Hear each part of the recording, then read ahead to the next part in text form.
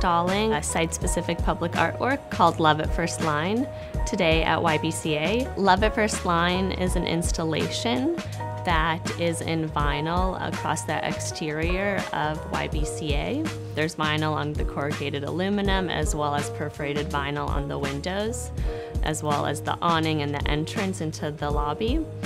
All of the vinyl have the first lines of love poems written across centuries in the 4 different languages of San Francisco, which are English, Spanish, Tagalog, and traditional Chinese. When YBCA first approached me to do this artwork, they offered the entire exterior of the building space, which is honestly huge. I've never worked at that scale before.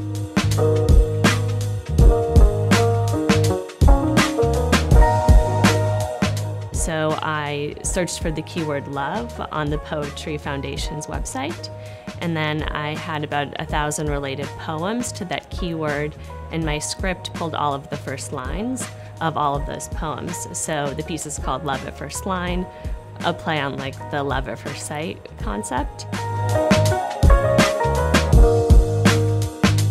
Instead of it being this thing where English is the central language and then every translation is a translation of one English text, my hope was that the linguists would pick whichever lines resonated with them, and then to take the translation not as literal but as poetic. I think translation of a poem becomes another poem rather than its translation. So the lines on the building that are in Tagalog are just in Tagalog. The lines that are in English are just in English.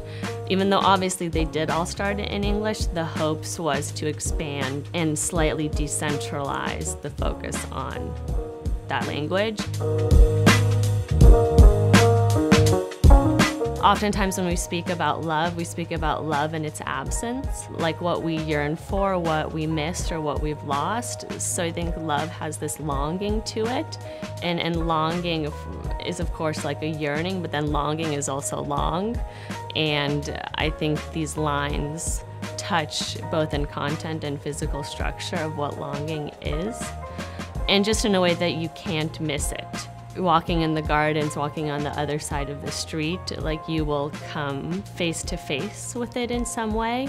Perhaps you won't understand it. Perhaps you'll see the huge lines in Spanish or in Tagalog and you don't speak or read or write those languages, and how that's okay, how you don't have to understand a difference to give it space and to appreciate it, and to bring that forth into the way you live your life, to be able to lean on the emotional experience rather than the logical always.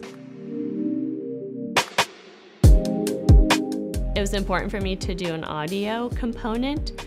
Love at First Line is largely about language. It uses that as a medium, and that's what you see. And language is not just written, it's also verbal, and a lot of how we communicate is through the oral. The original people of the San Francisco Peninsula are the Ramaytush Ohlone, and their language was lost due to colonialization.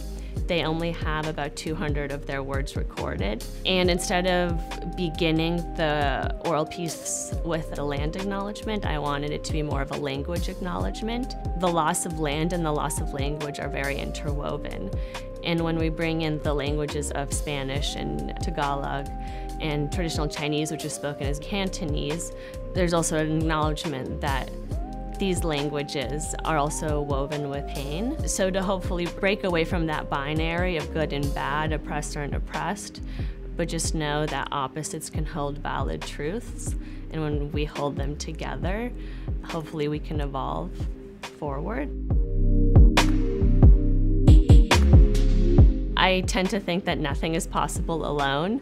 And that's true for every aspect of this project. Like, the 600 lines that are in Love at First Line in totality are by 600 poets.